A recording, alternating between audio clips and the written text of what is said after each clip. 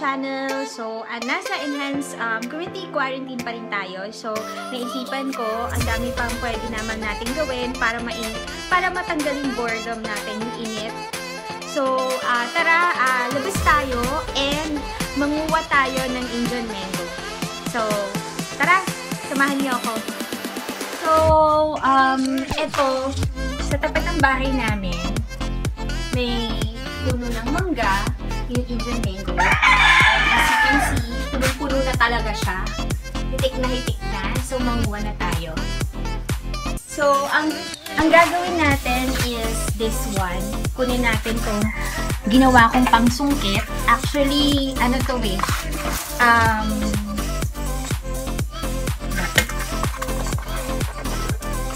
Curtain rod. Pakita ko sa inyo, guys.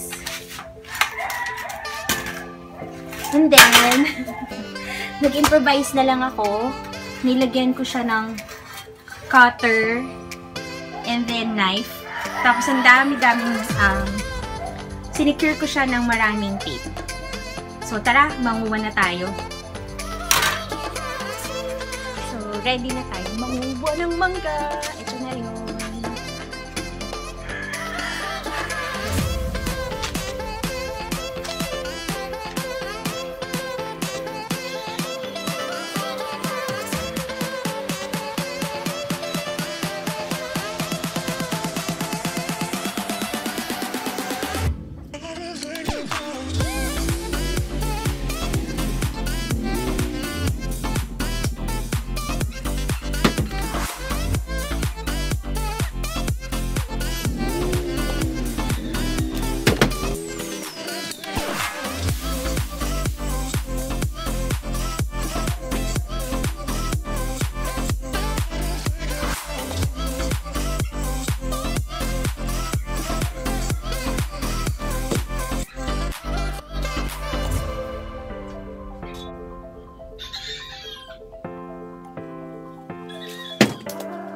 Ito na yung nakuha ko, mga napitas ko. Tumigil na ako kasi ang hirap. Bukas na ulit. Hindi naman nauubos. Ang dami. So, hugasan na natin. So, hello everyone. Nasa kitchen na naman tayo. So, ang gagawin natin is since nanguha tayo ng Indian mango. Ito. Gagawa tayo ng pickled mango. So, nakita ko lang to sa YouTube. So, gayahin natin. Sana success. So, let's get on with it. Ang asim!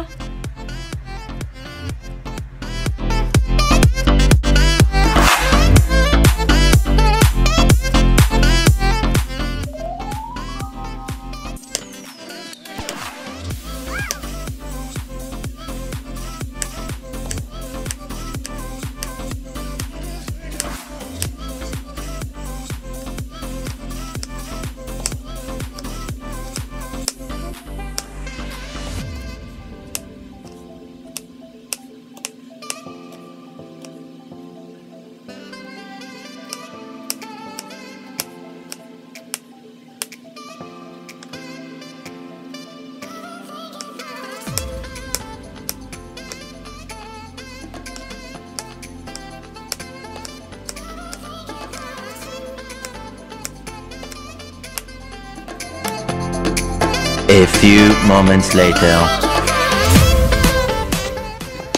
Okay guys, sa wakas, natapos na rin ako sa paghihiwa ng mangga. So, struggle is real. So, eto na ang naghiwa ko ng mangga. Ito na yung Indian mango na nahiwa ko na. As you can see, mas maliliit yung ginawa ko para mas madaling nguyain. Kasi medyo crunchy pa siya. And then, what we will need is, meron akong cayenne pepper, garlic salt, pepper, then sugar. Tara, let's make pickled mango.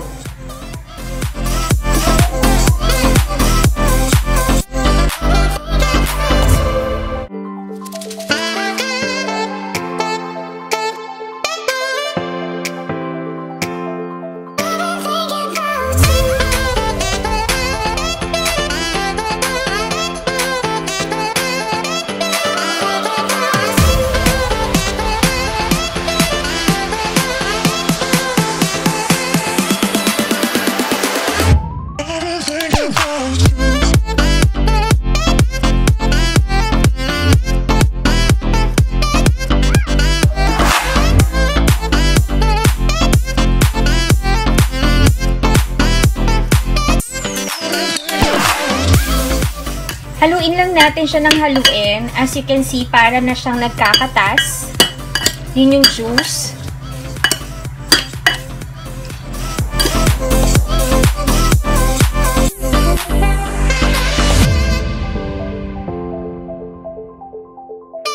Sabaw at nagkakatas na siya.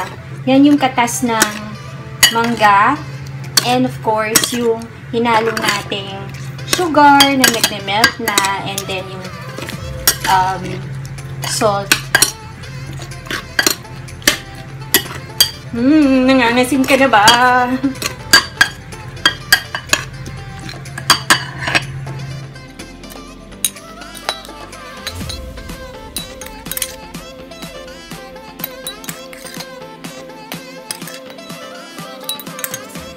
Ito na yung ginawa natin. So, nilagay ko lang siya sa... Nag-recycle lang ako ng bottle, ng jar. So, nilagay natin siya. Tapos, lagay natin sa ref. Ito na yung pickled mango natin. Sarap!